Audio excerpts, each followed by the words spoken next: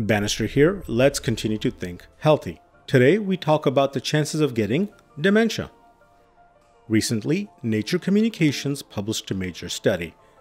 Basically, the study found that people over the age of 50 who slept less than 6 hours per night had a higher risk of developing dementia when it was compared to people who slept around 7 hours per night.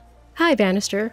The study looked at people over a 25-year period, and it found that the risk of dementia went up for all sorts of people. So look, the study suggests that when we sleep less, many functions of our body are disrupted, and this increases the chances of getting dementia. But this does not mean that if you sleep less, you're going to get dementia.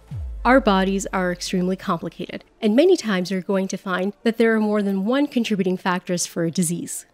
So, sleep more if you can, rest more if you can, but don't get yourself into panic if you're sleeping less than 7 hours a night.